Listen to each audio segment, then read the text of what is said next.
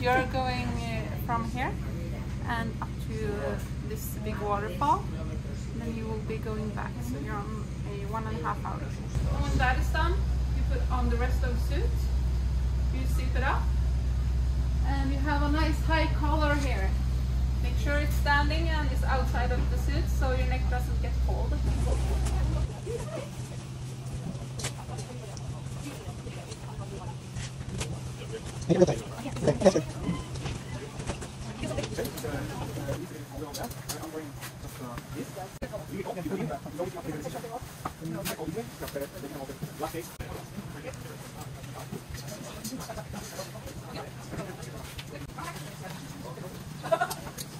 Hey guys, my name is Ty. I'm going to be your boat driver and guide today. Yeah. You can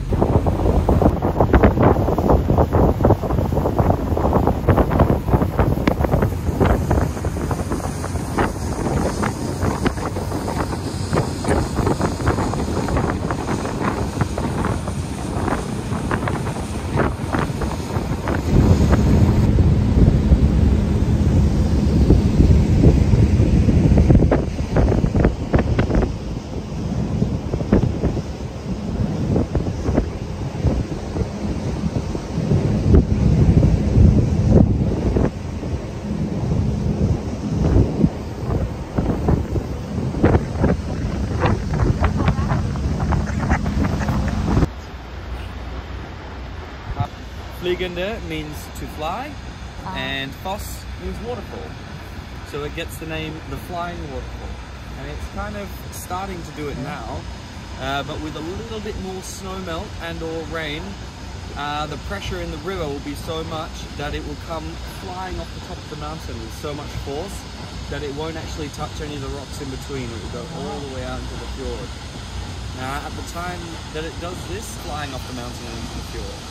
And it's even been seen to throw things as big as trees and rocks and things like that out into the fjord. So when it's doing that, we stay a little bit further away, but right now it's got plenty of water into it. A lot of these big waterfalls as well, so like this one and many of them you'll see, they run all year round. So in the whole area there is about 1,700 people living, and in Åland itself is 1,200 people. How do they make a living? So a lot of people in Åland have something to do with those, and they provide electricity for the whole Åland county, about 30–40% of Oslo as well, and then even some of Central Europe. So back down in that valley in Ålandsdalen is one of the biggest producers of hydroelectricity in Europe.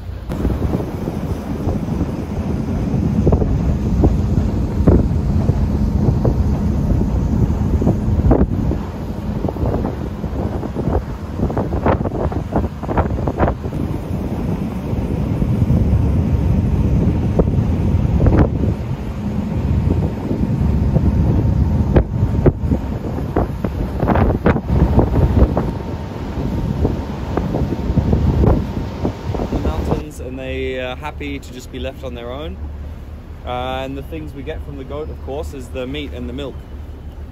And so these small villages. Heard of the brown cheese yet? I haven't, no. I don't know about that. First time. So I may have eaten it without knowing I ate it, but I don't think so. No, I think it's pretty. It sticks out in your memory for sure.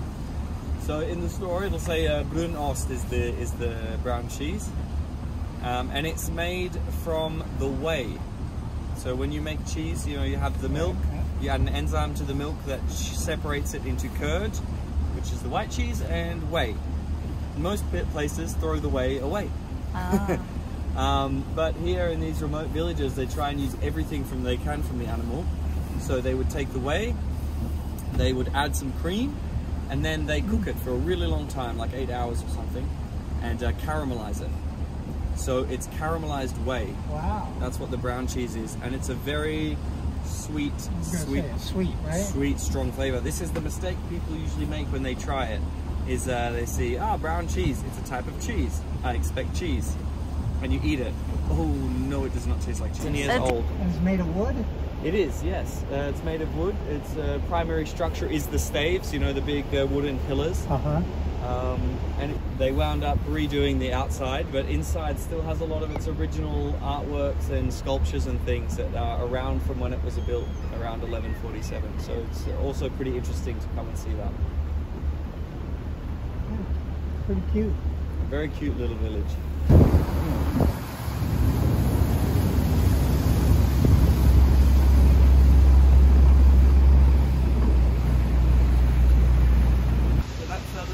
They go when it's raining, so they're, yeah, that's what I was asking. They're now coming back down and now they're stopped.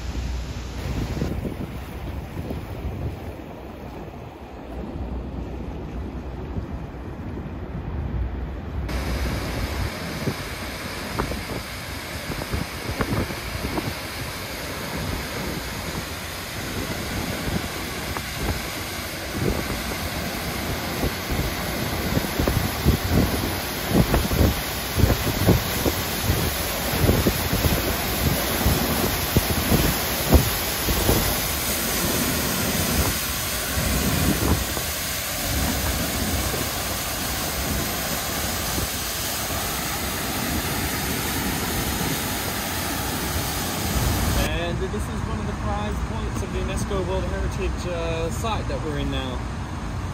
Due to the fact that down at the base of Norway, where you have the town of Gudvangen, there used to be a Viking settlement there, and it was one of the most successful Viking settlements in the area. And this is part of where the name of Norway comes from as well.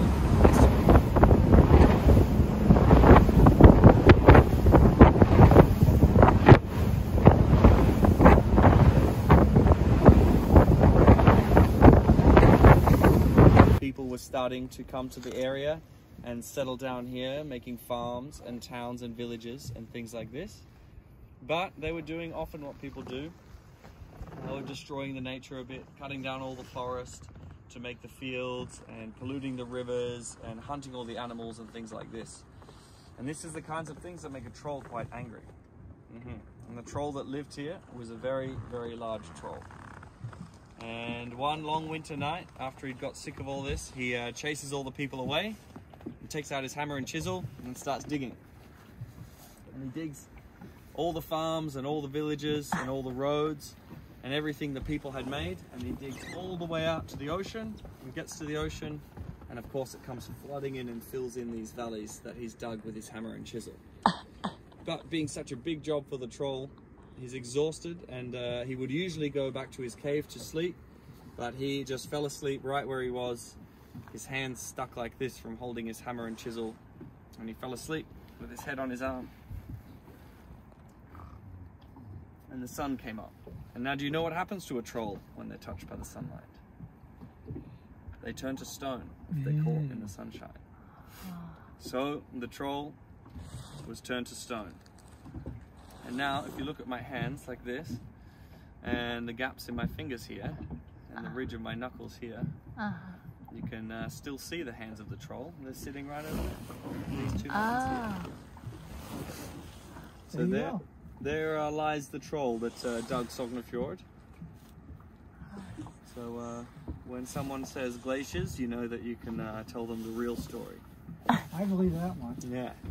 I mean, the evidence is right there, right? Big troll right there. Don't see any glaciers anywhere, but I see a troll.